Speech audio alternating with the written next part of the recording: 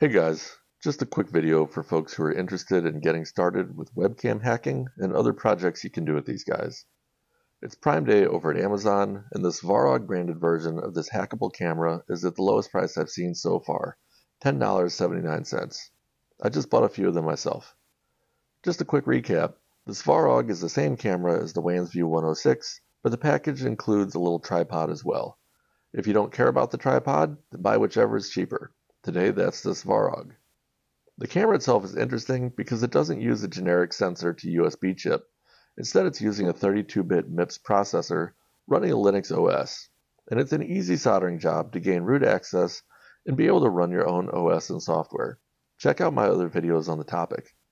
The processor is an Ingenic T31 with 64 megabytes of RAM, and we're making them do all sorts of tricks.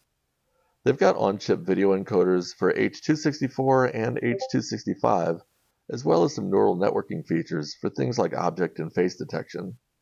The flash ROM is only 8 megabytes, but it's easy to replace with something bigger.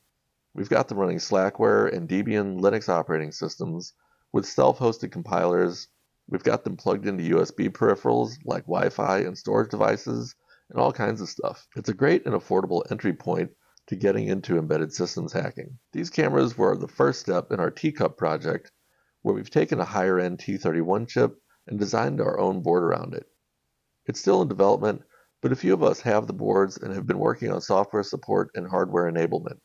One of our members has even used a USB frame buffer device to run a full graphical desktop. If this sort of thing interests you, check out the Hackers Homestead Discord and join the fun.